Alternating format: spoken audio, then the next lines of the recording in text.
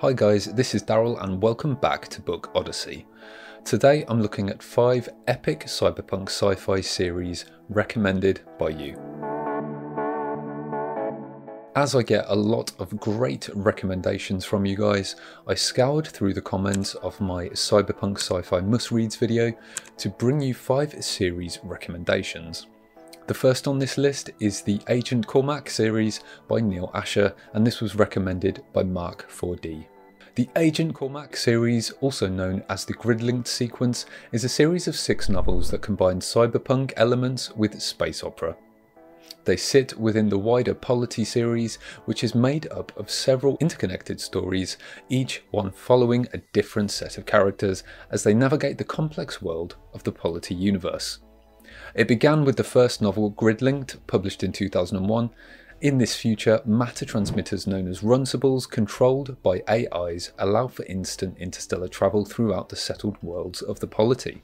The story follows the protagonist Cormac, who has been directly grid-linked to the Polity AI network for too long, slowly losing his humanity, as he's forced to disconnect for a mission. Earth Central Security suspects sabotage when a runcible explodes. Thousands are killed and a terraforming project is obliterated. Cormac is assigned to the case.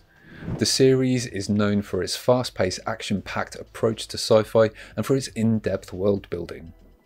Next we have the Dr. Ada series by K.W. Jeter, recommended by Daniel Kibera.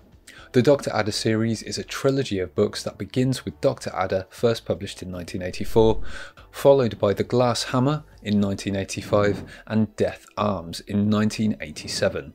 The first novel, Dr. Ada, establishes a future US that has fractured into territories run by warlords and a government that is concerned mostly with controlling technology.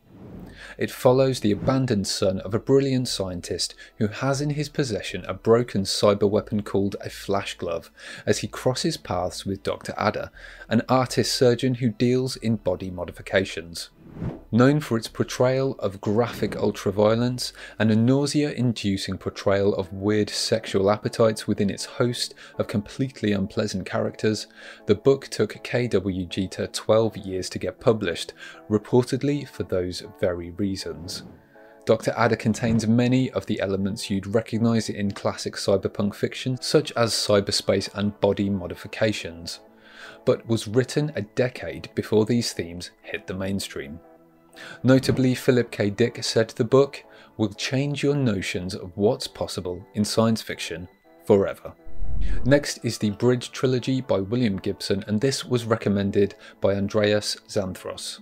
Gibson's Bridge trilogy follows his wildly influential Sprawl trilogy and consists of Virtual Light, published in 2003, Idoru in 1996 and All Tomorrow's Parties in 1999.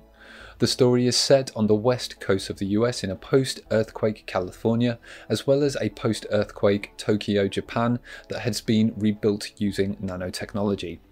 The trilogy takes its name from the San Francisco-Oakland Bay Bridge, which was abandoned in the earthquake and has become a vast shantytown shelter for the impoverished.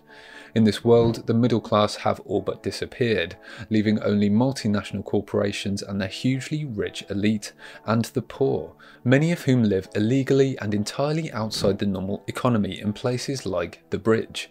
The books deal with the race to control the beginnings of cyberspace technology in the first novel, Virtual Light, when a young bicycle messenger who lives off-grid on the Bridge steals a pair of dark-rimmed glasses that are more than what they seem. Before we head on to the next series, I want to give an honourable mention to Accelerando by Charles Stross, which was recommended by Comp. This isn't a series but a standalone collection of short stories, but I wanted to give it a shout out. This 2005 sci-fi consists of several interconnected stories and won the Locus Award in 2006. The book's title refers to the accelerating rate at which the novel's characters speed towards the technological singularity, a hypothetical future point in time when technological growth becomes uncontrollable and irreversible, resulting in unforeseeable changes to human civilization. The stories tell the tale of 3 generations of a family before, during and after the technological singularity. Next up is Bruce Sterling's Shaper Mechanist universe, and this was recommended by James Byers. The Shaper Mechanist universe is the setting for a series of short sci-fi stories and the novel Schismatrix, which takes place across a span of 350 years. In this future, part of humanity has become post-human, leaving the remaining humans behind on Earth to spread across the solar system. The post-humans have largely separated into two competing factions.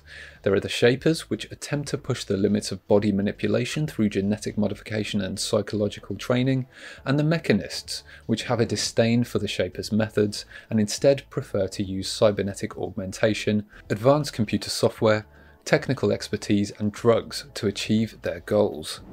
The Mechanist philosophy favours individualism more than the collectivist Shapers, but both are fighting to control the schismatrix of humankind. In the novel Schismatrix, published in 1985, the Shapers are losing the battle, and the story follows an exiled Shaper diplomat as he struggles to alter the direction of humanity's future. Lastly, we have the Hardwired series by Walter Jon Williams, and this was recommended by Ian Price. The Hardwired series consists debatably of 4 works: Hardwired, published in 1986, Voice of the Whirlwind in 1987, and the novella Solip System in 1989. Then there's Aristoe, published in 1992, which isn't linked by any story elements but suggests it's set in the same universe by the reference of an interface implant they call a Reno, which is the name of a character from Solip System. In Hardwired, orbital corporations control America. Cowboy, yes, that's his name, is a smuggler who can control an armoured hover tank using a neural interface. We follow Cowboy as he teams up with Sarah, an equally cyber-upgraded gun for hire, as they team up to fight the Orbitals. This is followed by Solip System, which is set between Hardwired and Voice of the Whirlwind, featuring the disembodied consciousness of the character Reno in a plot to bring down the Orbitals. The novella is noted for its controversial elements, which at this point is almost a must with cyberpunk, right? Voice of the Whirlwind follows a clone who wakes up with 15 years of missing memories.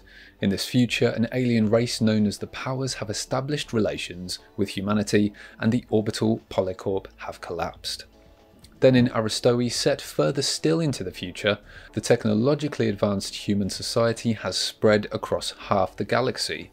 The supreme class, the Aristoe, are given the responsibility of managing nanotechnology and are considered somewhere between government and gods. So that's it for this Cyberpunk series list. Thanks so much for watching, and don't forget to keep your recommendations coming in the comment section. Until next time guys, happy reading.